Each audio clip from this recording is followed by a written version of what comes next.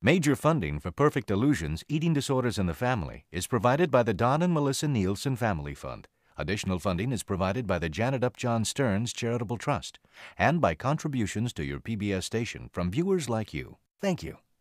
Hello, I'm Lauren Hutton. Each year, thousands of families learn their daughters are seriously ill, in a life struggle with their minds as well as their bodies.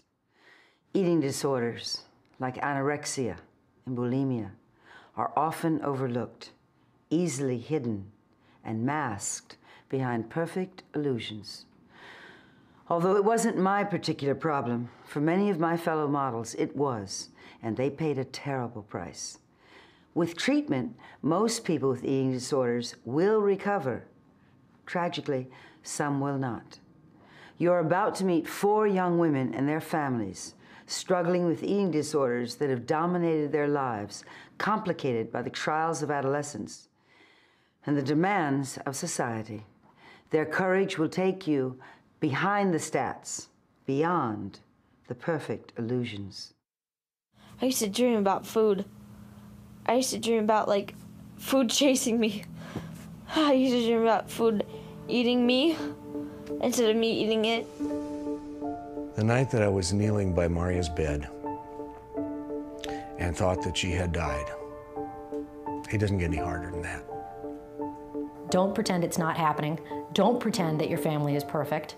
You are making this kid sicker. I felt a feeling suddenly cowering above, waiting to be recognized. A tense, burning fury, unstoppable, unwilling to step back. It rises and gains momentum, penetrating all the secrets in my body. She said, I knew that I might not survive, but the fear of gaining weight was much greater than anything else. You know the ultimate truth. There is no hiding from yourself. The difficulty of it lies in our society's ability to create perfect illusions.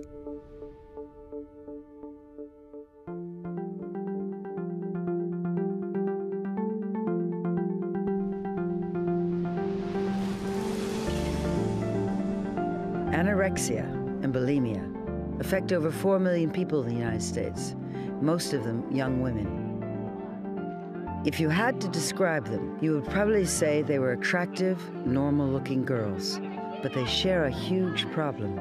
They share a distorted image of their bodies and a distorted image of themselves as people. This is the story of 4 young women and their families and their struggles with eating disorders. At the age of 26, Maria Hornbacher finally feels she's in control of her life. For years, she was anorexic, severely limiting her food intake. Her 15-year ordeal and her recovery are chronicled in her book, Wasted. I was going to be smart, and I was going to be thin. And smart and thin I was. It just didn't turn out quite as planned. Annie is a 20-year-old college student in Seattle. She's been bulimic for 6 years. She has a compulsion to overeat and, in response, throw up, take laxatives, or exercise compulsively. She's also been anorexic. I'm not doing very well right now, to be perfectly honest, and I can't tell my mom that, you know, I can't. It just, she needs me so badly to be okay that I don't want to disappoint her.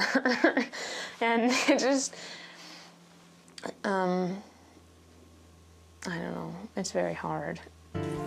16-year-old Suni is in the early stages of what may be a long and difficult fight with bulimia. It began when she was 14. I don't do it on purpose. It's not like, I'm like, okay, I hate myself. I'm having such, there's not like those thoughts that go through my brain, and I'm intentionally that I go and I'm like, okay, I'm gonna self-destruct now. It's just something that happens, that my brain does, and this eating disorder is so tricky, and it's so overwhelming that it really, it's deceiving, it lies. Those lies are about to cost her parents nearly $100,000. Anna Weston of Minneapolis fought anorexia, and because her battle ends differently, The only way we can hear her voice is to listen to the words in her diary. I feel very alone. I'm thinking about weight, eating, fat. I wonder when I'll be okay, and I keep thinking, never.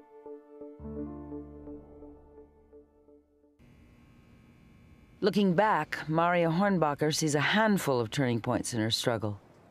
One of them came here at Low House, a locked treatment center in Minneapolis where Maria spent almost 12 months. She goes back for the first time in 10 years and reflects on the struggle she faced there. Good to see you again. Welcome. Happiness was so far from my mind. It would never have occurred to me that I would ever be happy. So I did this instead. I was going to be smart, and I was going to be thin. I realized that I was going to have to get completely better. This was my room. I'd give up dieting, give up obsessing about it, be normal. I was never going to be one of those women who could hate their body. I was always going to have to be a person who took care of myself. And I decided not to do it. I decided to get out. And I lied my way out and got sicker than I ever thought would be possible. And nearly died.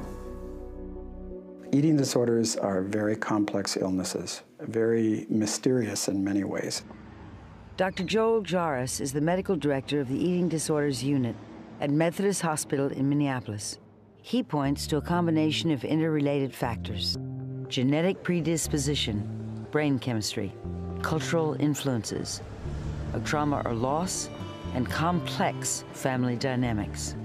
They're family illnesses, by and large. They impact much more than just the individual that struggles personally with the eating disorder.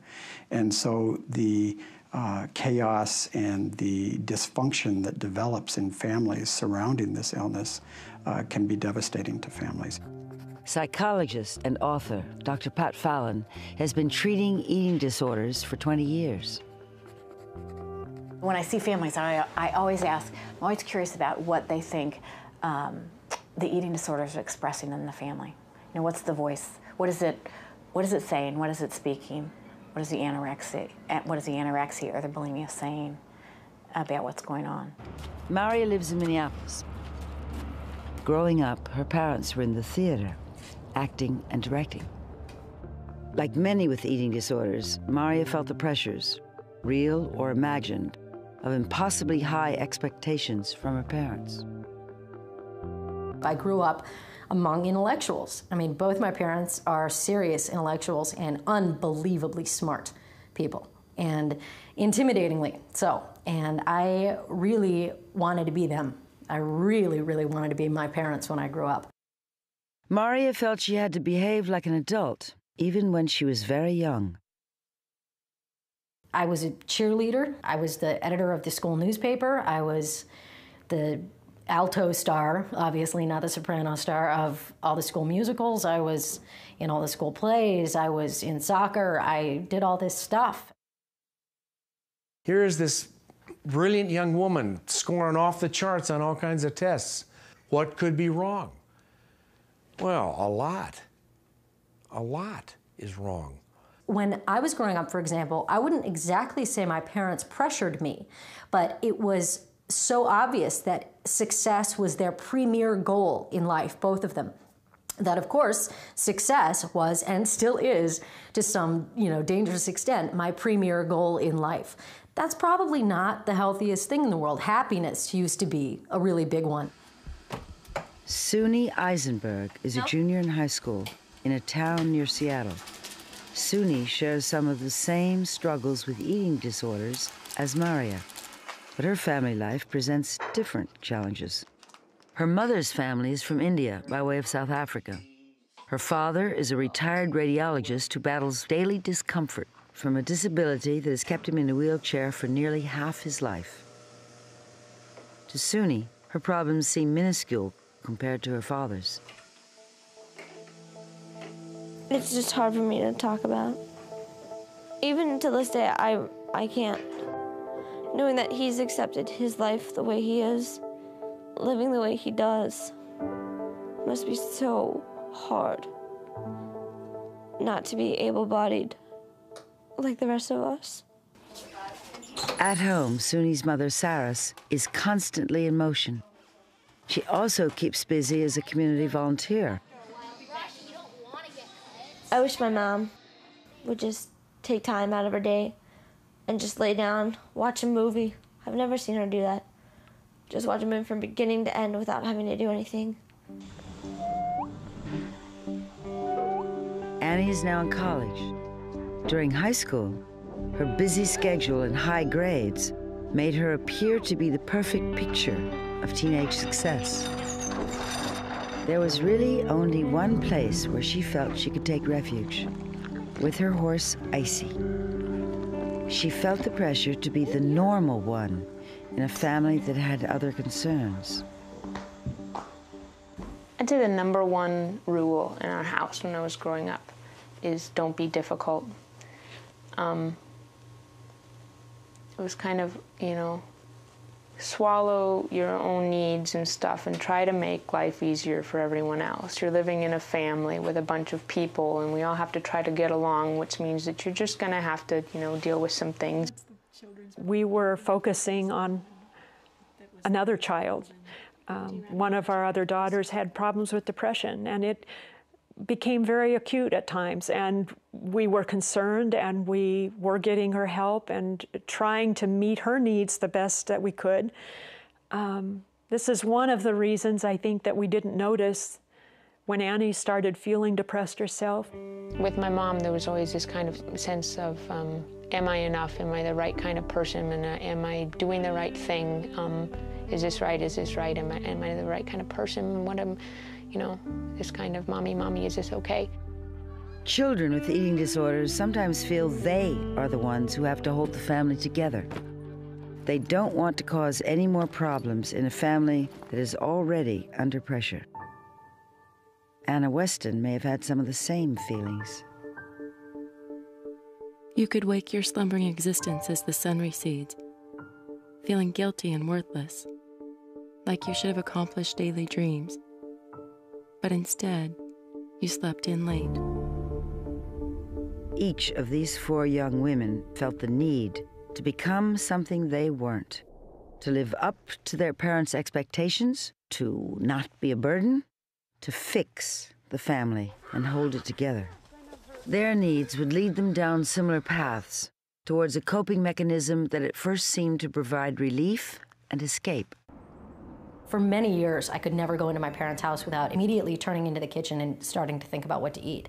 Basic 80s kid, after school, latchkey kid, came in and sort of got my snack, sat down, turned on Three's Company, watched the tube for a little while, and ate and ate and ate and ate, which I always did after school.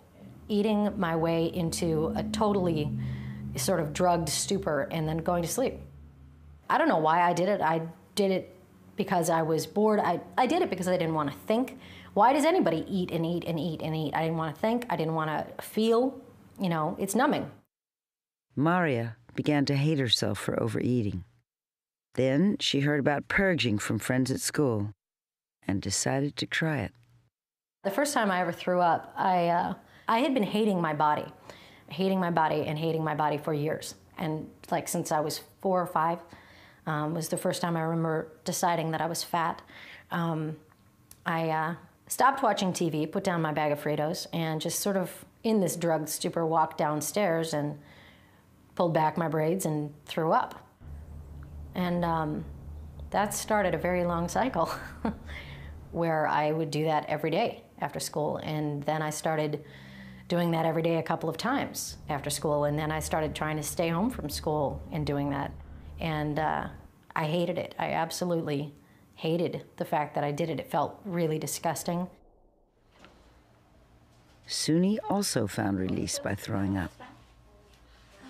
It was a way for me to feel numb. Like I just could take everything in, all of the day's stress, all the things, all the feelings I felt, not knowing what they would be, and just get rid of them all at once by throwing it up. Annie became bulimic, using vomiting as her release. She was also slipping into clinical depression. You just learn to depend on it more and more until pretty soon that's the way that you cope with everything. You're scared about something, you're you're angry, you're anxious, you're fearful, you're scared. I mean, anything, and you deal with it with your eating disorder, whatever eating disorder behavior you do. And it's a lot like an addiction, and it's a lot like alcoholism. You know, people use alcohol and drugs to numb themselves, to deal with things. Most people with eating disorders also have other psychological challenges, such as anxiety, substance abuse, depression, or obsessive-compulsive disorder. For Maria, it went beyond binging and purging. She became anorexic and all but stopped eating.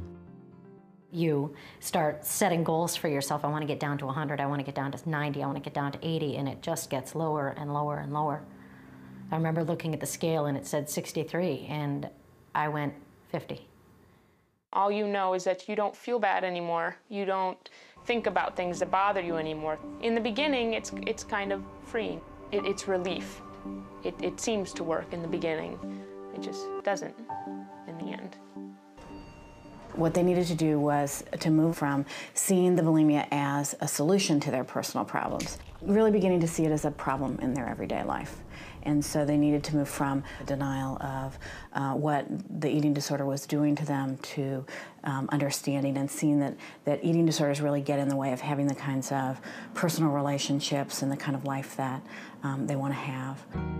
In a society which promotes the image of being thin, it's difficult for these women to reconcile the compliments they get for being thin with the inevitable condemnation they receive if anyone discovers how they got that way.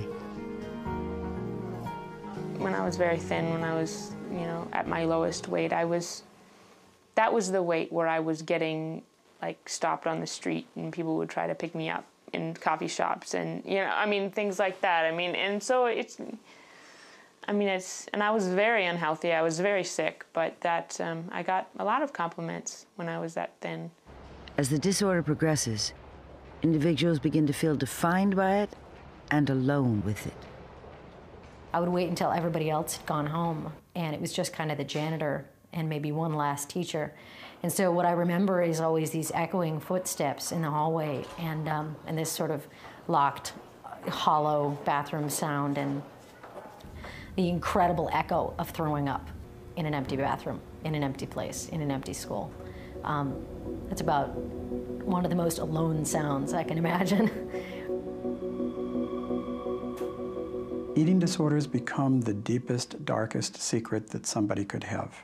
They rarely want to let somebody know about that unless they happen to have a friend who also has an eating disorder that they feel that they can trust and share that information with. But much of the time, it's a very deep, dark secret. I had the shower water running, and that's actually how I hid it all the time, is that would be something I would have the bath water running or the shower running, and that was how I covered up the sound. Annie managed to keep her eating disorder hidden from her mom and dad for 4 years. I was very surprised after a while that my parents didn't know. Here I was throwing up every single day in their house. It did surprise me that they didn't know. But I was very pleased with that. And I took extreme measures to hide it. It wasn't until Annie was 2,000 miles from home, a sophomore at college in Illinois, that her mother, Ginger, finally found out.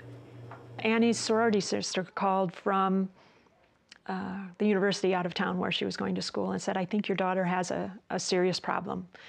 "What?" we said. And she says, "I think she's severely bulimic." And I said, "I don't think so, And there was this silence, and she said, "Well, no. She's talked to a friend here in the house, and she's told her this has been a problem for her for 4 years." I said, "What? 4 years?" Unbelievable to me. My worst fear was that they would find out and that I was not the person that they thought that I was, and that I was much more flawed than they had ever expected. And they were going to have to deal with this, and my mom was going to flip out, and oh dear, what would happen if they knew? And they found out. It's a shattering experience to suddenly have all of your memories over the past 4 or 5 years tarnished. I think that's adorable. To find out you weren't doing a good job at all. You were clueless to what was going on with this child. Maria also hid her condition from her parents. She began forcing herself to vomit when she was only 9 years old, but her parents didn't learn of her problem until she was 14, when they went to visit her at boarding school. By that time, she was anorexic.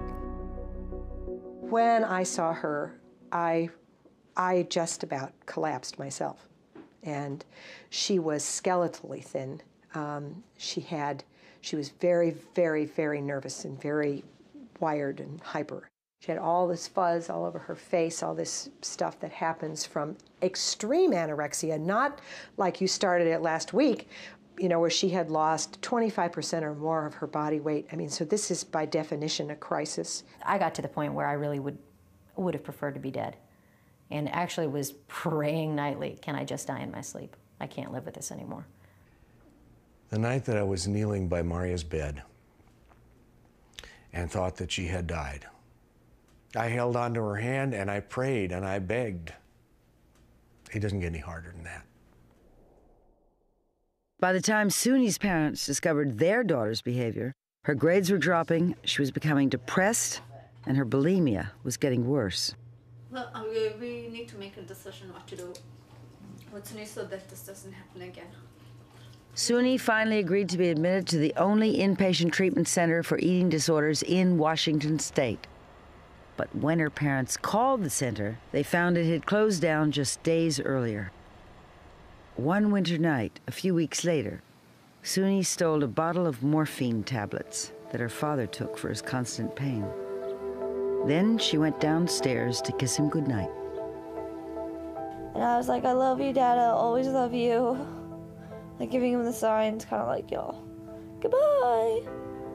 And I took like 1,500 milligrams of his morphine. And my husband came back to bed and he couldn't sleep, I couldn't sleep, and he kept saying, you know, this girl is very depressed. Can I go and check on if she's overdosed on any medication? If she's going to, go check. Saras went to her daughter's room. Suni was unconscious. All I know is her jaws were clenched tightly.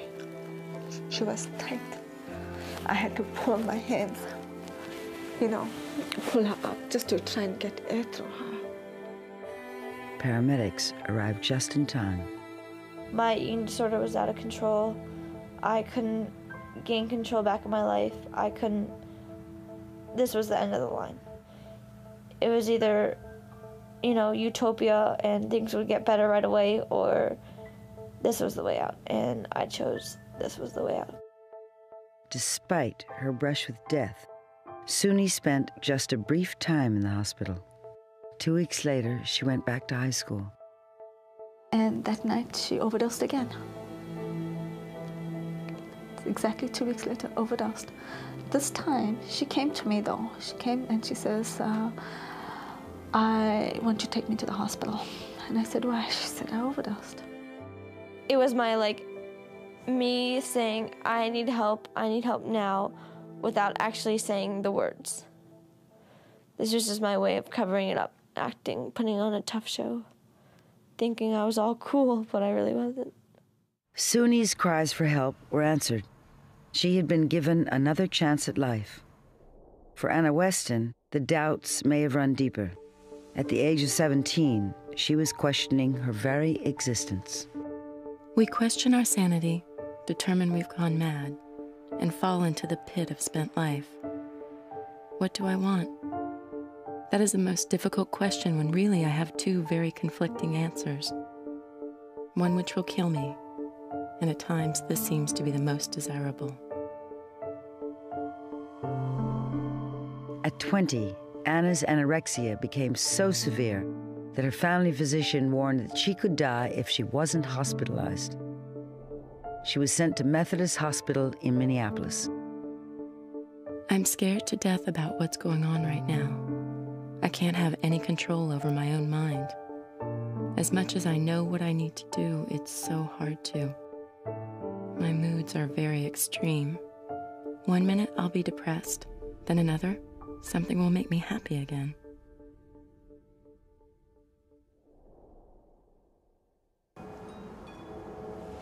Maria Hornbacher's parents had tried almost everything: family doctors, school counselors, and local therapists.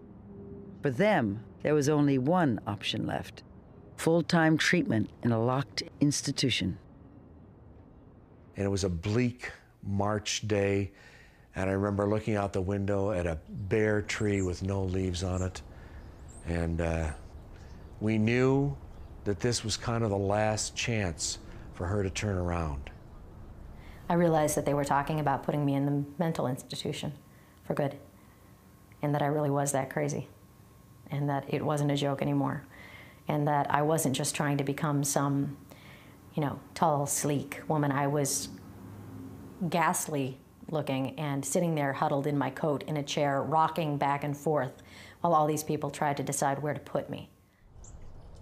Jay and Judy took Maria to Low House, a place where teenagers with mental and emotional problems go when everything else fails. It was awful. It was awful to, my mom cried. That never happens. She never cries. We just didn't say a lot of words, just that we loved her and kept hugging her, and she was crying and we were crying. And then we left her there, you know, and they locked the door behind us as we left, and she couldn't get out. She was locked up. I thought I was going to die. That's all.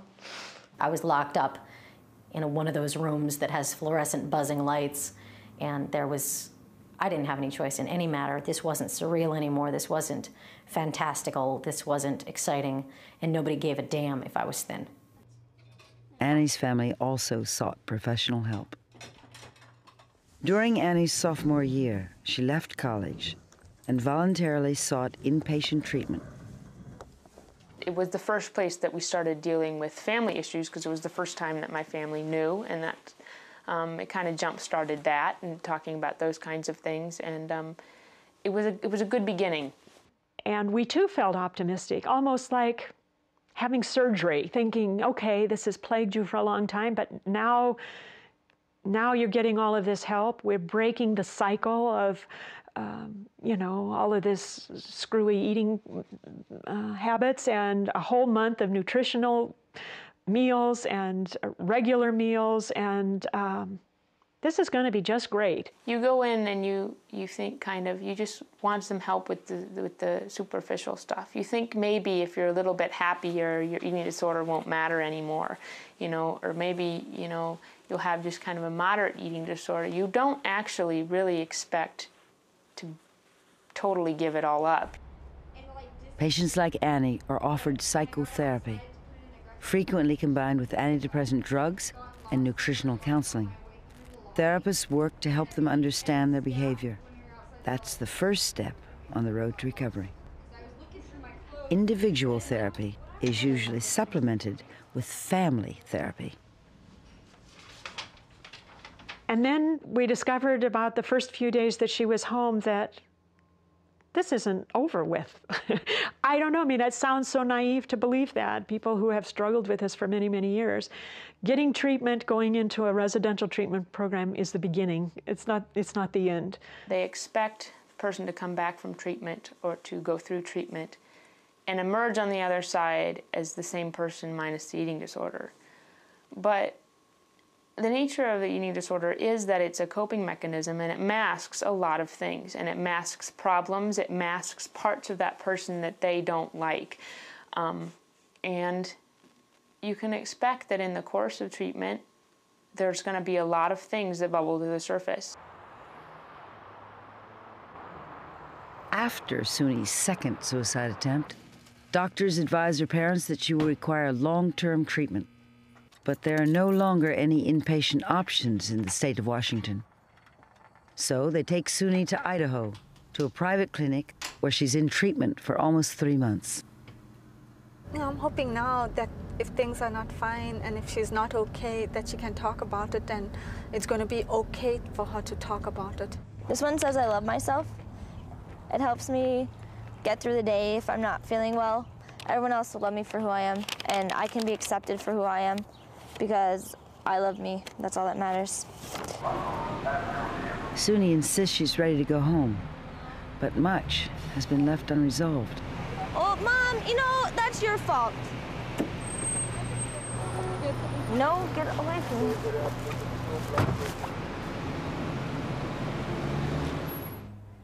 Back home in Seattle, Sarah suspects that the 3 months of expensive treatment have not had the desired outcome. Just a few days after returning home, Suni goes into the shower and makes herself throw up. You just start eating and throwing up again, and it's just like, oh, that was a waste. I'm a waste. Look at me, I can't do anything. It feels bad, it does. It feels really, it hurts. There's nothing worse than knowing that like your parents spent a lot of money trying to help you get better, and you just wasted all of it. This sense of guilt is not unusual. Therapists point out that recovery requires more than just willpower. Recent research points to the influence of genetics and brain chemistry, as well as the individual's history and family dynamics. I sincerely believe our family is no longer compatible. Another fight, something totally insignificant. One thing leads to the next and everyone is screaming. I thought I was going crazy. Then I realized it wasn't me.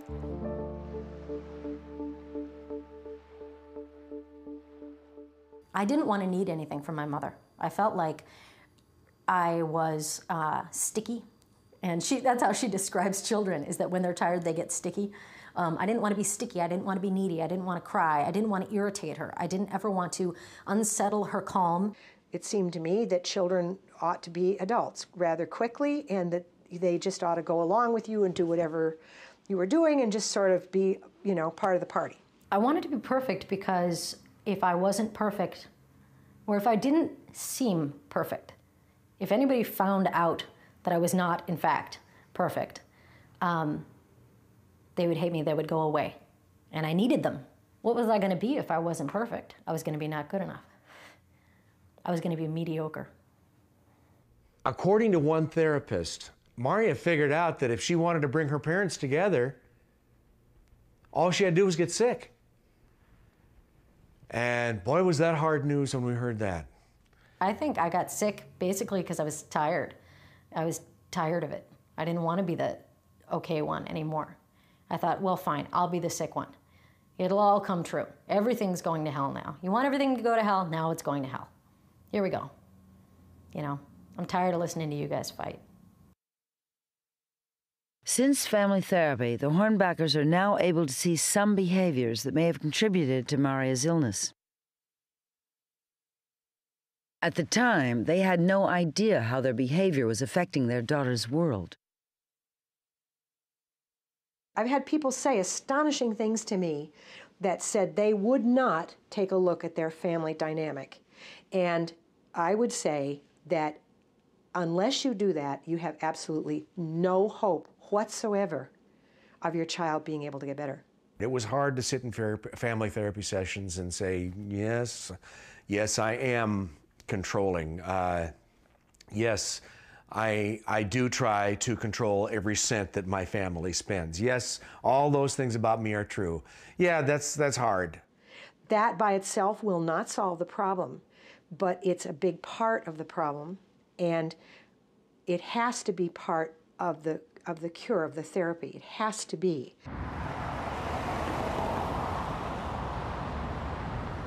Annie is now in individual therapy.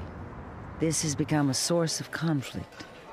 I'm pretty sure that my mom expected the focus of therapy and the focus of my treatment to be on me and me changing and me learning to live differently. I don't think she expected anyone to turn to her and be like, I think you need to make some changes. She tends to look at it like it's my problem and my disorder, and I'm the one that obviously is sick, and I'm the one that obviously needs to change. Nothing. My daughter's therapist handed her a book to read called The Narcissistic Family. It was a scathing attack on parents who were oblivious to their kids' emotional needs, basically. And I couldn't imagine why this was an appropriate book in this situation. Well, why don't you choose a conversation topic? Why don't you choose a conversation topic?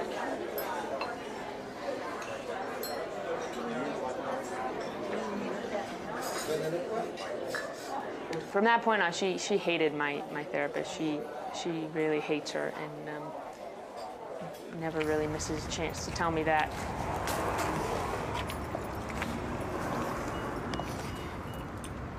You know, and Annie, this tire looks really low.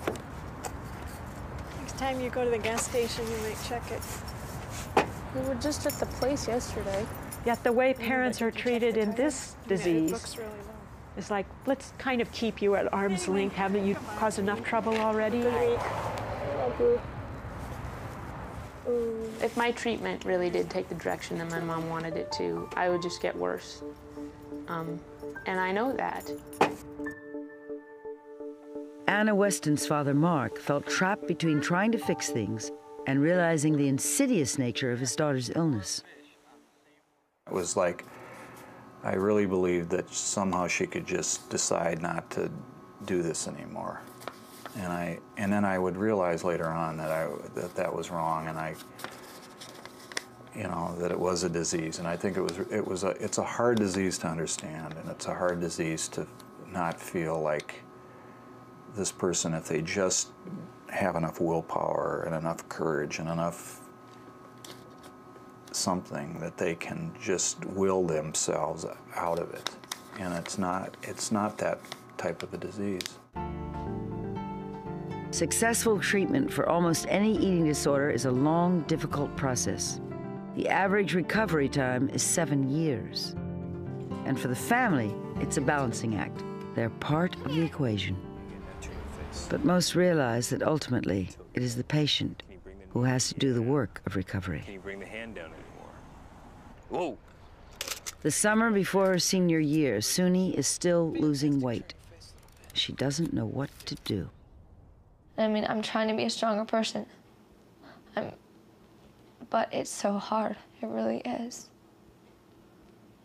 You just want to break down and cry and just say, why can't it just leave and just go to someone else? I've had it for long enough. Desperate, her parents locate a treatment center in Arizona, Remuda Ranch. But it will cost $83,000, none of it covered by insurance. I left a voicemail and then I called again and asked them to page, and they said she can't be interrupted. Saris negotiates. They were really expensive. They were, instead of $83,000, they said we must come up with $63,000 for 2 months. Suni is excited, but anxious she might fail.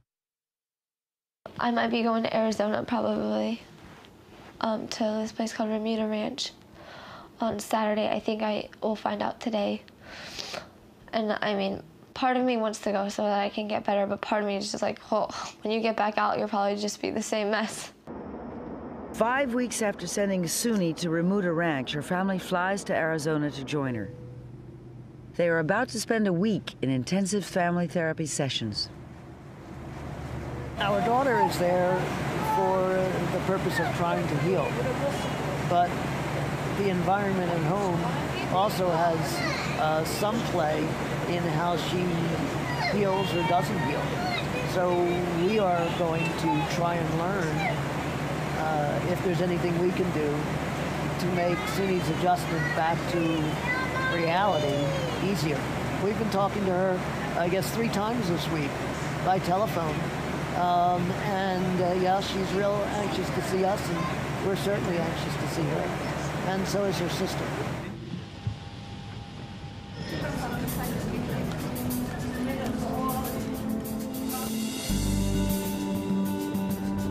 I know she's gained weight, so, I'm looking forward, to just seeing a well girl again. It's difficult because, they say that this is such a long process. The healing process is so long. You just don't get better in 1 month, 2 months and all. Although Suni swears she's ready, she can come home now.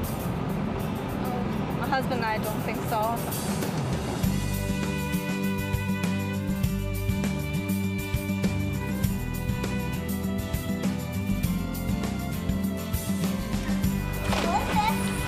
Suni's sister, 10-year-old Rashi, finds it difficult to understand her sister's struggle. I never really thought about why. And mean, I think she's real pretty, and I think she's, you know, she's accomplished so many things, and I don't know why she would, you know, want to do these things. I know she can get better if she wants to.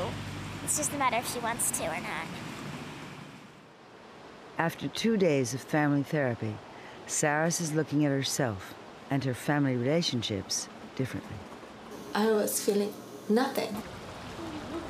I didn't know how to feel. When you look into your past, you see all these things that even I had locked up in a box and I wasn't able to open up. Eventually everything comes out, everything. Because only if you're true to yourself, then you know you can start to heal. I haven't been the type of mom that Suni wanted. I was a distant mom. I was there for her for everything and to do everything for her and help her with everything, you know. But in communication, I didn't have the closeness with her. So you're gonna learn that now. Until you do what you believe in, you don't know whether you believe in it or not. It was by Leo Tolstoy. After much soul-searching, 60 days of treatment, and over $60,000, everyone hopes Suni is on the road to recovery. The day after she arrives home, she forces herself to vomit. Maybe, you know, I wasn't ready the way that my mom had said. So many things had gone through my mind. I was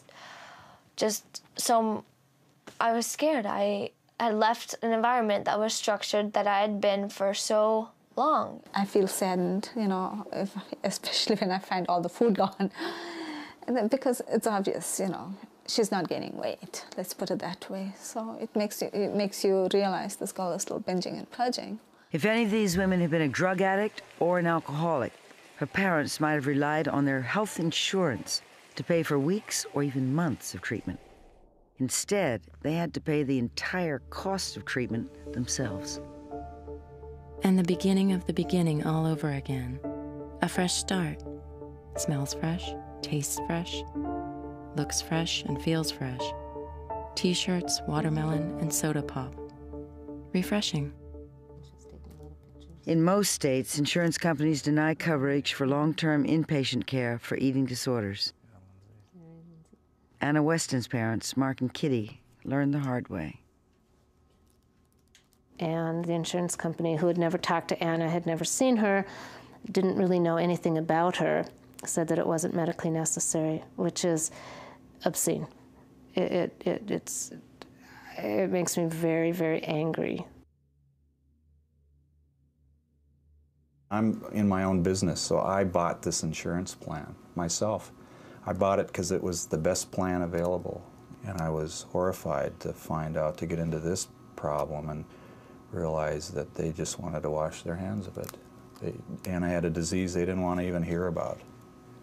One of the things that Blue Cross Blue Shield told us is that they are happy to pay for treatment that's effective, but there isn't any effective treatment for eating disorders. So it's like, all right, so we send them home to die. My unhappiness continues on. There really is no way to rid myself of this, is there?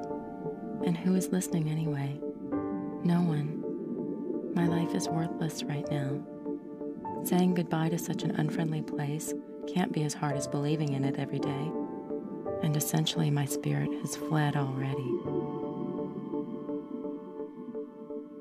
And she said it was the darkest moment of my life. She said, I didn't feel well. I knew that I might not survive, but the fear of gaining weight was much greater than anything else. Do you remember it? One of Anna's best friends, Vanessa, who also fought anorexia, was living in Los Angeles when she heard Anna was back in the hospital in Minneapolis. Within a few hours, she was on a plane. As she walked into Anna's hospital room, she wasn't prepared for what she found. And she turned around and, like, I'm totally overwhelmed with joy to see, like, my girl again, you know, so I'm swelling up with tears from that, but then it also, at the same time, my heart is just totally broken. Because she just didn't look at all like herself or how I'd ever remembered her. or seen her before. She looked sad, and she looked like somebody else, like not my Annabelle. I mean, she had dropped a lot of weight in that 4 months, and that just broke my heart, because then I just knew that it had her, like, so bad. I might fall eventually. A restless coma I'll stay in for the brief moments before my pale moon lies down. Each star quickly falls from the scarlet sky. They sleep in piles of fallen leaves, beneath cool water. Anna Weston finally succumbed to her illness. On February 17th, 2000, she took an overdose of painkillers.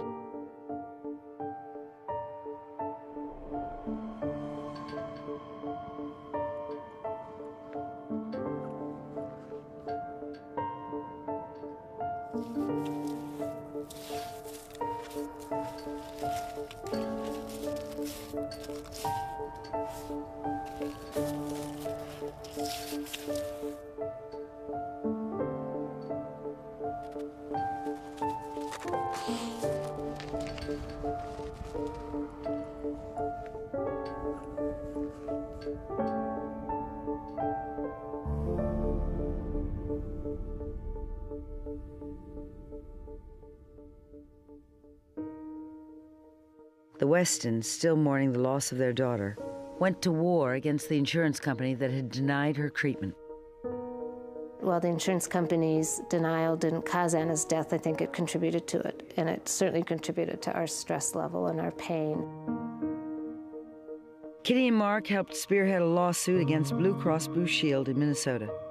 In a landmark settlement reached in June 2001, the insurer agreed to pay the state $8.2 million for treating patients who had been denied coverage. It also agreed to establish an independent panel to review denial of mental health claims. The Westons were awarded $1 million, which they're using to create Minnesota's first residential treatment center for eating disorders. Well, I think I'll feel that all this time and this pain and the heartache has been somewhat justified. The loss of Anna, I would go back in a heartbeat if I could and have Anna back. And in fact, there was times after she died that I was very angry with God, and I'd said, you know what, I would have done this anyway. You could ask me, I would have been a good advocate. I could have done this. I didn't need to lose Anna, but that wasn't to be. Stop spinning, turning, looking back or side to side. No more feet stuck in the sand. We have pulled them out, and now they will move. Maria was continuing her battle at Low House. The counseling, the medication, the nutrition, the discipline, all very expensive. All had no effect on a teenager who seemed certain to die. Sullen, stubborn, and desperately ill, she refused every therapy, including simple hugs. The hell of it was, I did need a hug, like desperately, constantly I needed a hug.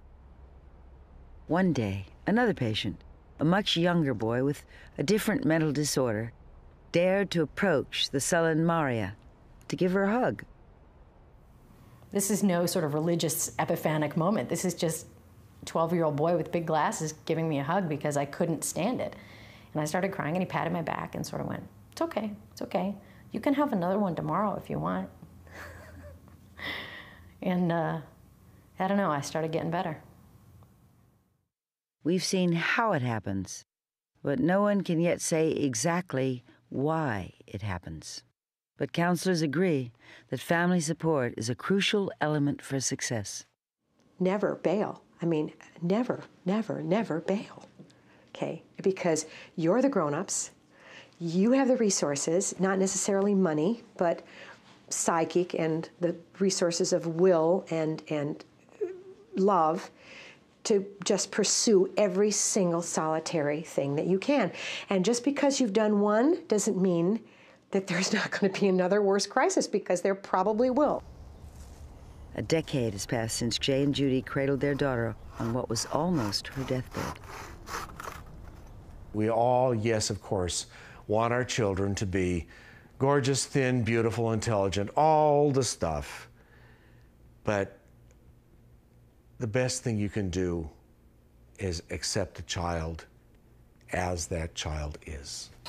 Even harder, Jay had to admit to himself that Maria's fate was beyond his control. But at some point, you have to accept that feeling that you are powerless. That as far as curing or helping control the illness, you're pretty much powerless. That has to be the job of the sufferer. That's the only person who can do it. I made a decision that very few people make in this culture, which was to actually figure out what was wrong and fix it. I really had to go through a lot of hell to get better. What I probably will do is struggle with food every single day. And it's important for families in particular to know that. What's really wrong, what's really troubling them, is so deeply buried that it's the process of unfolding it, you know, like taking off the layers of the onion to see what's on the inside. And that takes a while. If you take away the way that I think and the way that I deal with things and my eating disorder and especially my depression, I don't know what's going to be there when you take all that away. I don't know what's underneath. And that prospect is extremely scary. I mean, you're taking away the only thing that I know. Maybe instead of worrying about what she eats, whether she's eating enough, whether she's gaining or losing weight, I need to worry about my relationship with her. I need to have better conversations. I need to really demonstrate that I care about her.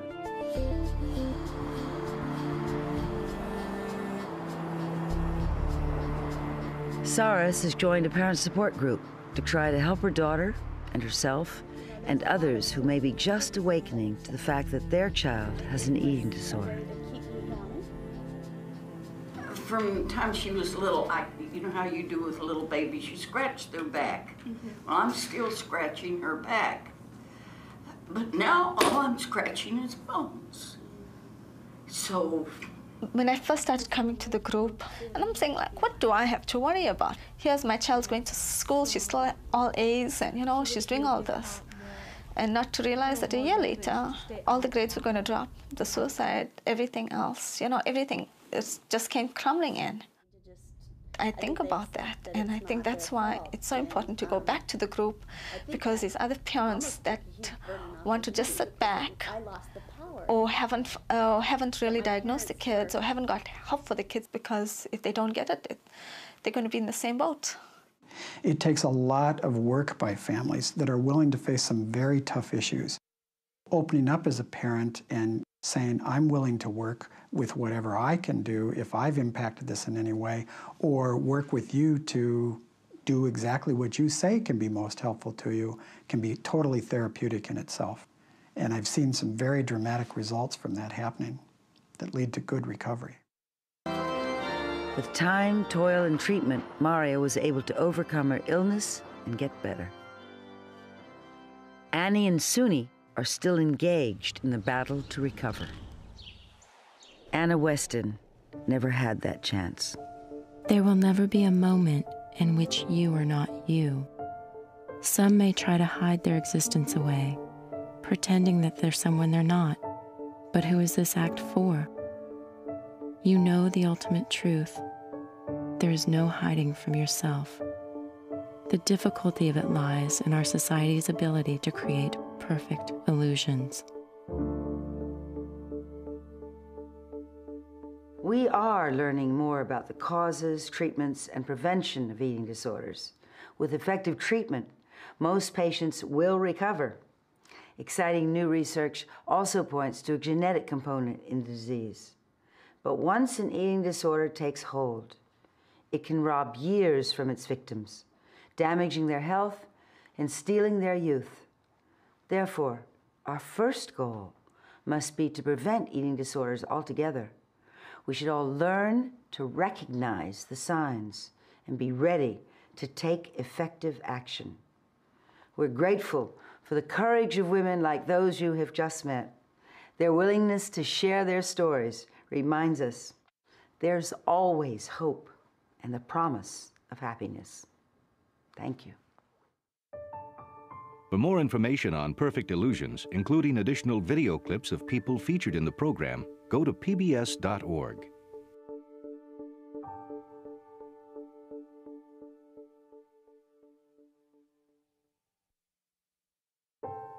To purchase a copy of Perfect Illusions for $19.95 plus shipping and handling, please call 1-800-937-5387 or write to the address on your screen.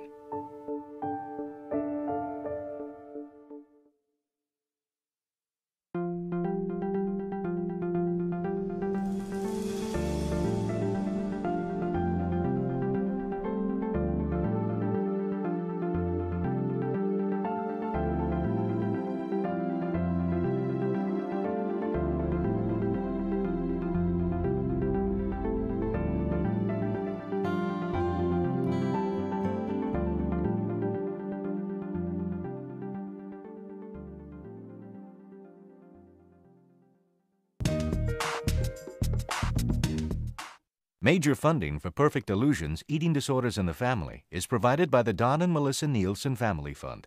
Additional funding is provided by the Janet Upjohn Stearns Charitable Trust and by contributions to your PBS station from viewers like you. Thank you. We are PBS. Local production of KCTS Connects is made possible in part by the members of KCTS and by Seattle Public Utilities, thanking businesses and residents throughout the Puget Sound for their water conservation efforts. Working together, we can solve our regional water resource needs for now and the future. And by the Seattle Post-Intelligencer. I'm Enrique Cerna. This is a special edition of KCTS Connects. Tonight, I remember looking at the scale and it said 63, and I went 50. eating disorders and the family. We look at the challenges, the treatment, the support, and the successes. Next on a special edition of KCTS Connects.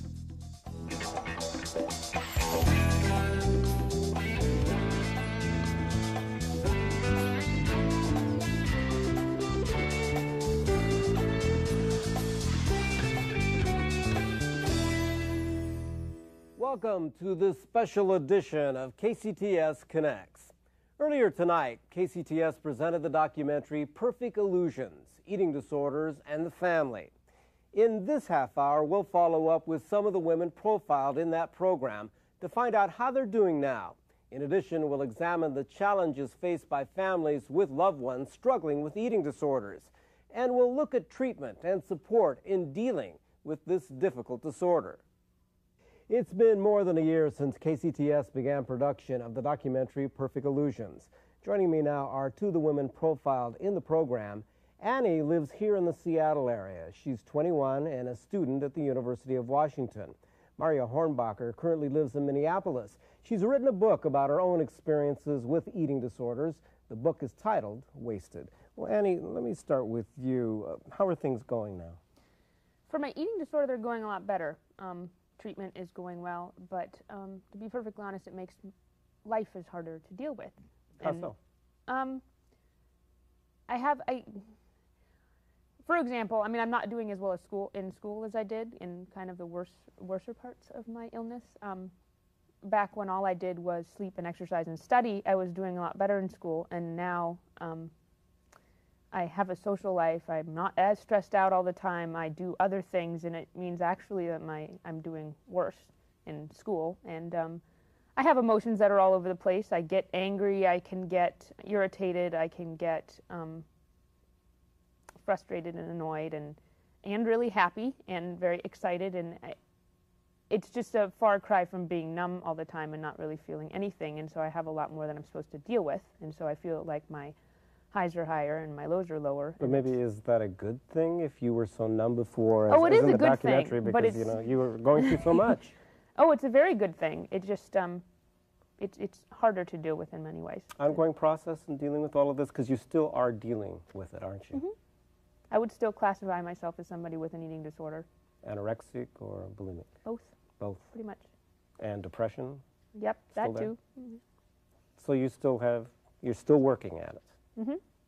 And it gets easier and it gets better and you kind of gain momentum, but... You feel like you have made progress and that you are on a road to maybe one day getting yes. well? But I'm not there yet, and I know that, so... That's part of the challenge, isn't it? Mm-hmm. No doubt about it. Well, Maria, you have a similar situation in that you've experienced what Annie has gone through. Would you call yourself recovered? Yeah, I would call myself recovered. I never thought that I would use the word in the full past tense, recovered. I thought I would, always stick with the sort of qualified recovering. I can't imagine what I'd be recovering from at this point. I mean, I'm fine. I don't show any of the signs of an eating disorder, and I don't have any of the preoccupations, actually. My life issues, like yours, have gotten much more complex. Life is less comfortable in some ways because you feel it. But I don't function through food anymore or through diet or any of that stuff. And so in that sense, in no way would I meet any criteria for an eating disorder. And in that sense, I guess I would have to say that I'm recovered. Is it a good thing, though, as I mentioned to Annie, the fact that you're feeling again? Because in the documentary, it was very clear that you both reached points, and all four of the women profiled, where it seemed like you were numb. Absolutely, and I think that's the function of an eating disorder for a lot of people, and for a certain extent of time, is to become numb. When you reach a certain nadir of numbness, though, it's called despair, and that doesn't feel like numbness anymore. It just feels horrific, and then you have to climb your way back out, and that whole process of climbing, that is a lifetime. That isn't just recovering from an eating disorder. That's learning how to be a grown-up. It's learning how to be, in my case, a woman. It's learning how to be and live in the body you have, in the life that you have. And so feeling, while not comfortable, is certainly an improvement from any objective standards. I become a better person the better I get in my life. At least I'd like to think so. You wrote a book about your own experiences. Was that a cathartic experience? That's my least favorite question. No.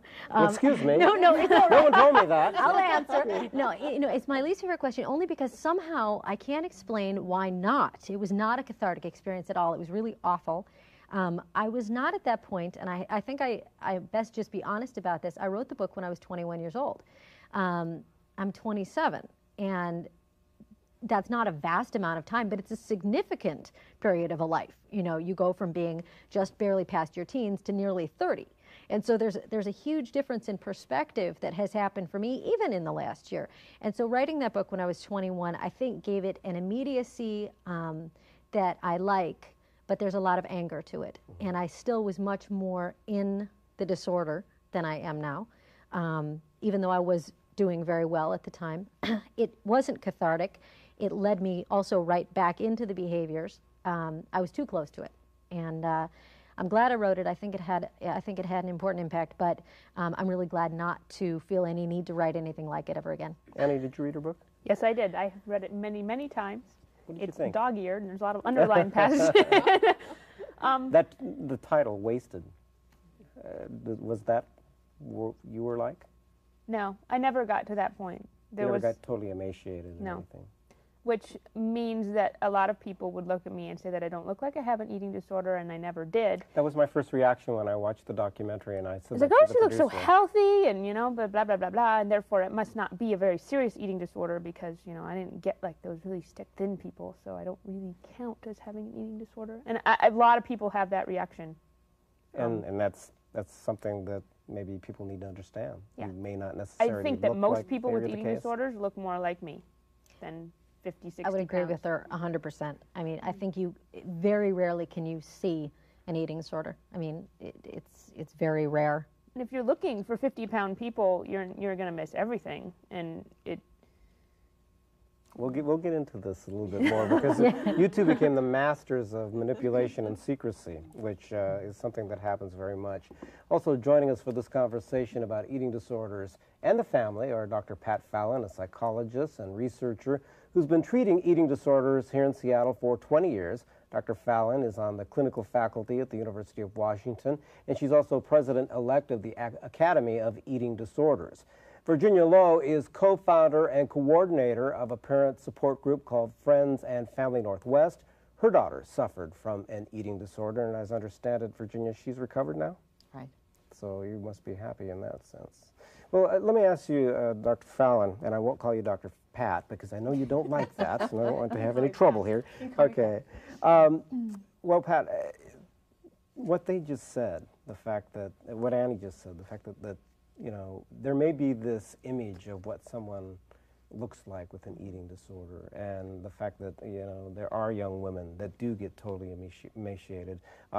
Even within the documentary Perfect Illusions, the young woman who committed suicide, Anna, did get to that point, and her best friend, you know, talked about how it was so shocking to see her that way. But elaborate a little bit more on what Annie said. I mean, the person that might have an eating disorder, is there a typical profile?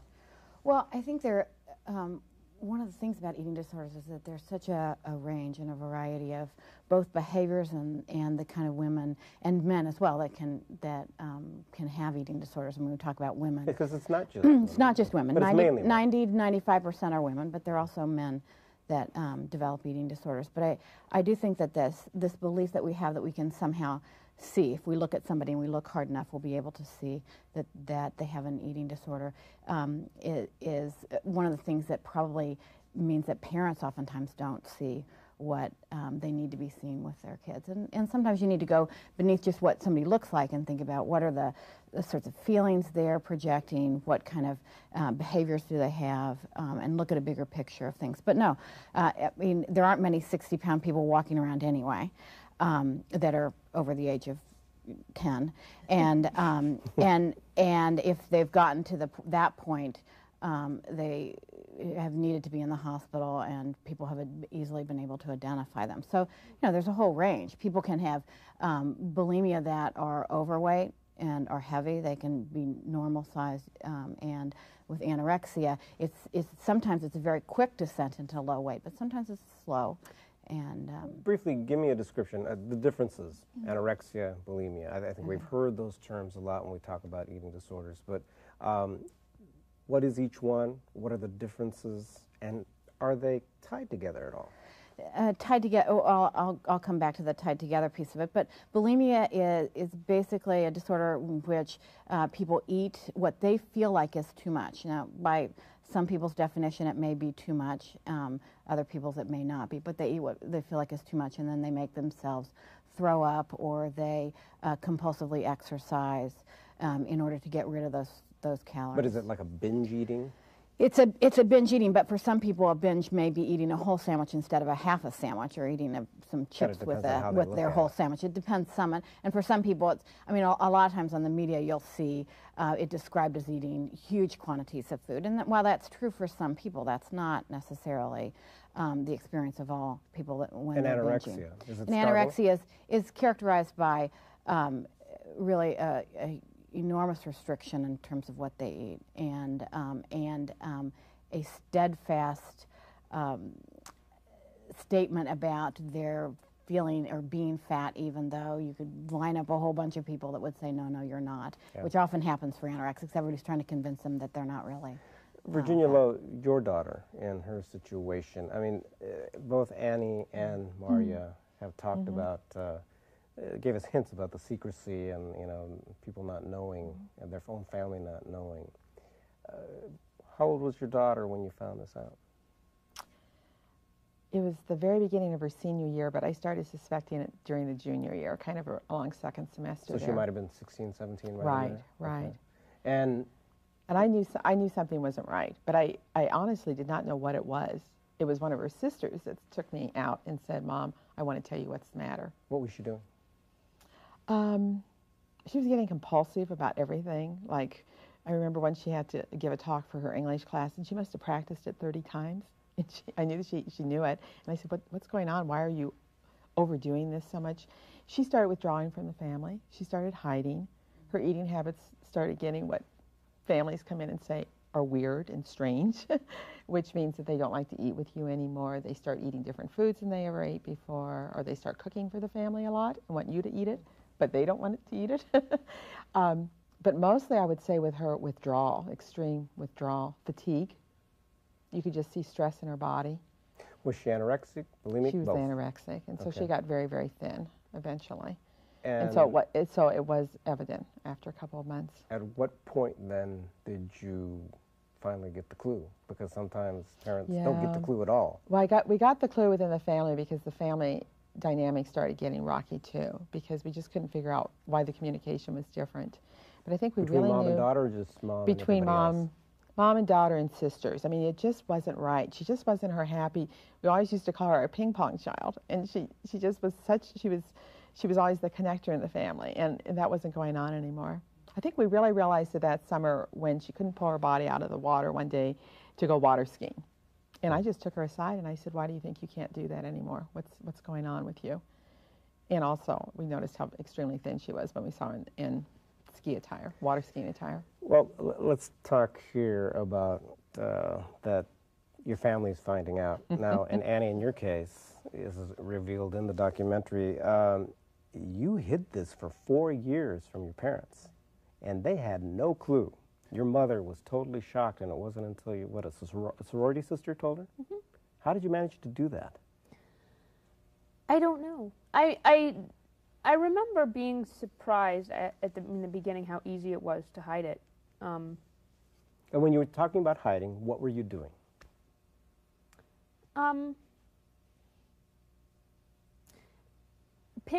Pinpointed questions really don't get asked all that often, and so you don't ever have to flat out really lie about anything. It's always little things like, oh, I ate already, or I'm going somewhere else to have dinner. It's little like subversive sort of white lies, and that just becomes really easy to do. And if you have an understanding of how your parents process things, or how most people do, you not only cover up the little things, but you cover up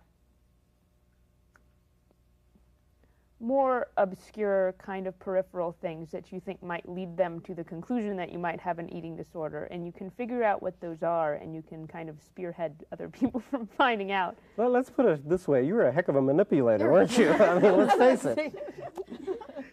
Yes, and... So, okay, were you hiding, were you anorexic and bulimic? Or? Yes, as both. Okay. And the documentary portrays me as being a bulimic, but through that whole time, I was also severely restrictive, and there were times when I was just plain anorexic, and I didn't eat, and I would lose weight, but I never got down to the point where it was noticeable because Mario, of that. was your family? I mean, this, for you were, Annie, were what, 14?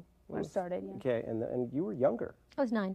I think it's dangerous and perhaps unkind to families to suggest that there's some sort of Houdini-esque thing going on whereby people with eating disorders trick these oblivious, bumbling parents. I'm not putting it that way. I'm saying that they were secretive. I don't think you are. I think it's easy for, I think every parent looks at another parent who, say, misses a colossal eating disorder in their midst and says, how could you do that? I would never miss that.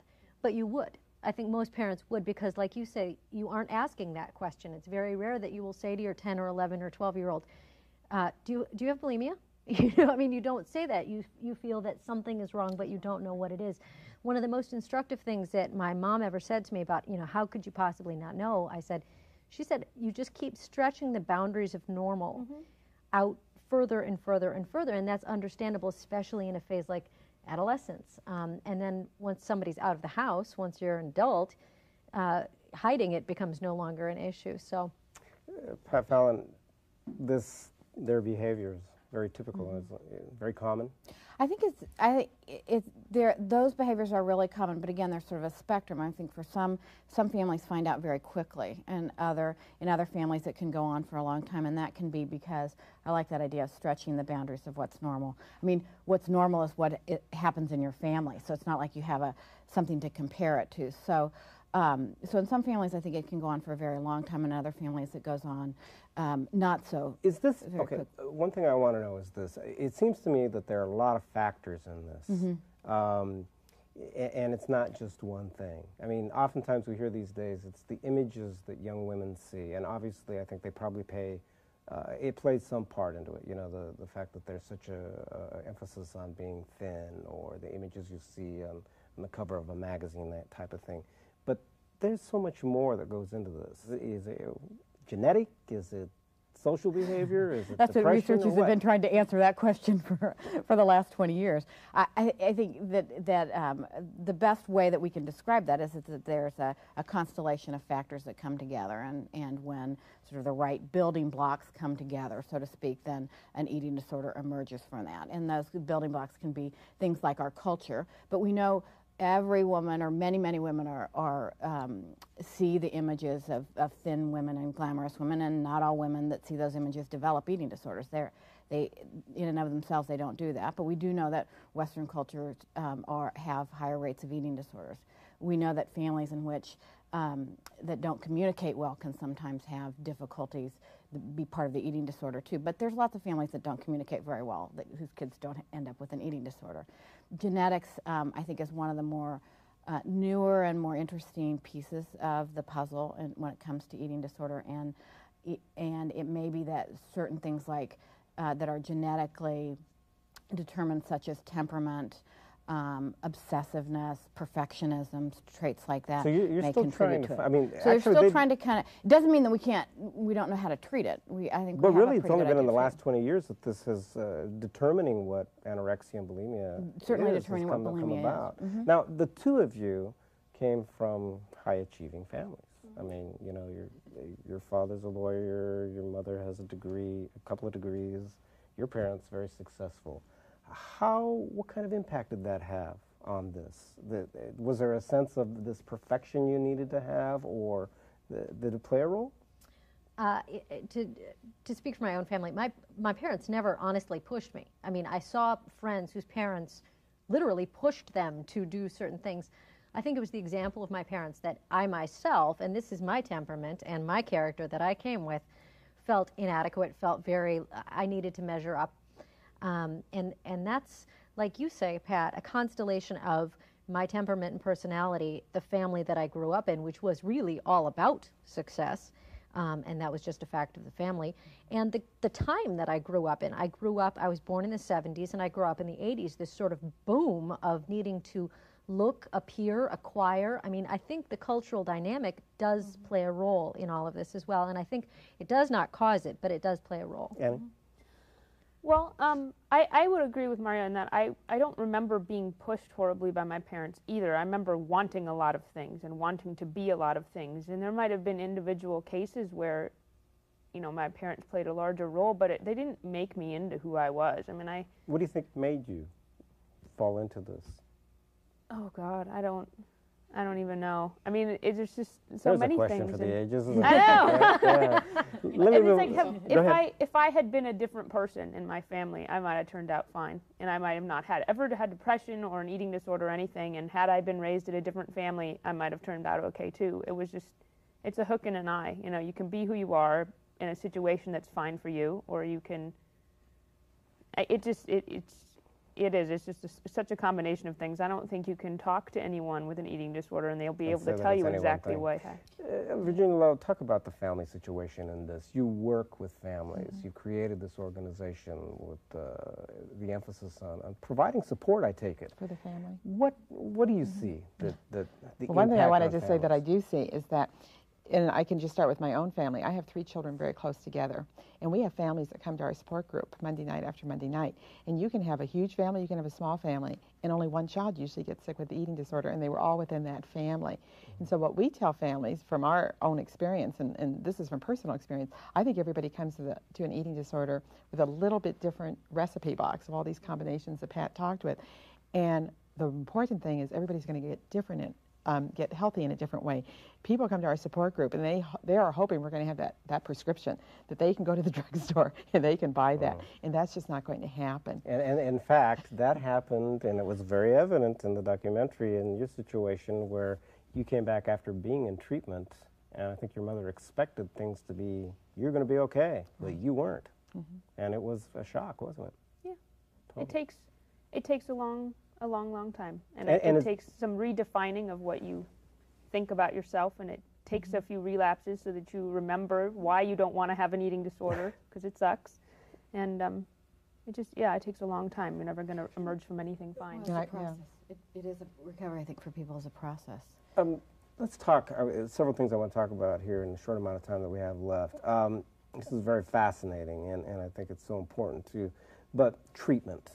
In this state, there is no, as was mentioned in the documentary, the last treatment facility in the state, which was here in Seattle at Ballard Swedish, closed down. So there's no treatment facility here. There's no inpatient treatment facility in the state of Washington. So it means not everyone is going to need an inpatient treatment facility like both of you had. You know, in some cases, you can have success in individual treatment, right? Okay. Yes. But the cost, it seems like in Suni's case, her family, you know, what, $83,000? I mean, this was a huge amount of money. I think it could break a family, couldn't it? Well, it certainly could. I mean, the cost of families, I think, can be excruciating. And I think it's one of the best arguments for having early detection. If you begin to be worried about your child, if anybody comes up to you and says, you know, their friends, their sorority sisters, whatever, comes up and say something, you really need to pay attention to that, because the longer it goes on, the more physically impaired somebody gets, the more intervention you're going to need. And so, no, I think there are no more inpatient treatment facilities here, but the idea is that people need access to good treatment. That could be individual treatment, group treatment, family treatment, more intensive outpatient treatment, and inpatient treatment. And what about insurances? Do they cover this? Or is that a constant battle? It's a constant battle. It depends on what the insurance companies are. Were you going to say something? When I was at my treatment program, the insurance company paid for it in the beginning, and they would approve one day at a time. And the lady in charge of that had to call them every single day for them to approve another day. I mean, as if something really significant was going to happen in one day. You know, I wasn't going to need to be there anymore. But they're very, very stingy usually with their allowing you to or paying for your treatment. Which makes it very difficult to have any sort of reasonable treatment plan if you don't know if the person's going to be there the next day. Virginia, and maybe Pat, you can also talk about this a little bit too. Let's talk about hope and success. What kind of success, what kind of hope is there? I think our parent support group offers a lot of hope, because we always have a group of parents whose children have recovered, and then we get a new group of people who come in totally anxious, full of anxiety, full of fear, full of misunderstandings about eating disorders. And then we have people that come in and stay for 2 or 3 years. They come faithfully every Monday night.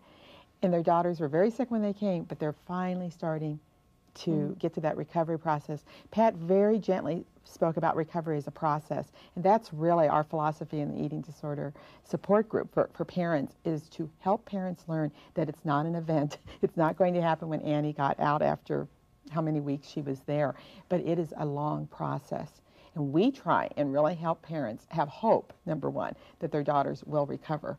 And we try and offer them support to understand eating disorders, and we try and allow them to have a place where they can also vent. Parents get very angry about this disease. It makes them very, very angry. And so it's really nice to have a place that they can come, that's safe for them also, to vent that anger, and then to start learning from one another, from hearing other parents' stories. Pat, what would you say about hope and success? Oh, well, I would say the reason I like to work with eating disorders is because I believe people can get better from it. And yes, they need access to good treatment. They need some resources to be able to do that. And they need a willingness to look some pretty difficult issues in the eye. But if they do that, they can get better. Quickly, Maria and Annie, we have less than a minute here. Your future now. I mean, are you over this? Are you beyond it? Or is there a chance it'll come back? You know, the gun's always on the table. I can always pick it up. There's no need to.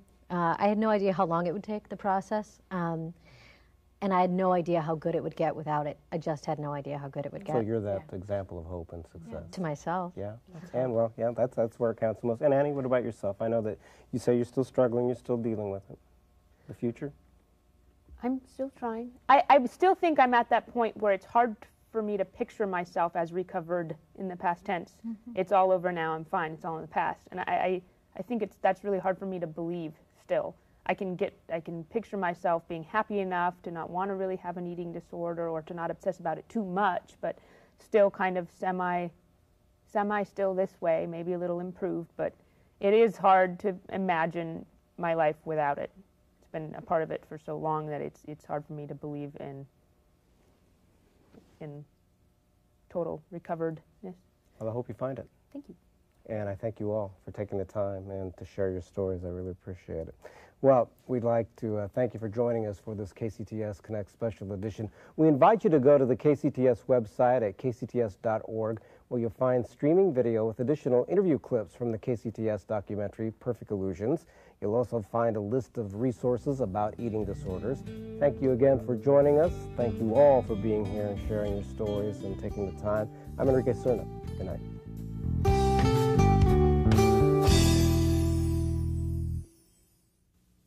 Local production of KCTS Connects is made possible in part by the members of KCTS and by Seattle Public Utilities, thanking businesses and residents throughout the Puget Sound for their water conservation efforts.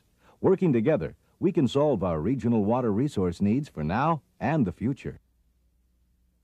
And by the Seattle Post-Intelligencer,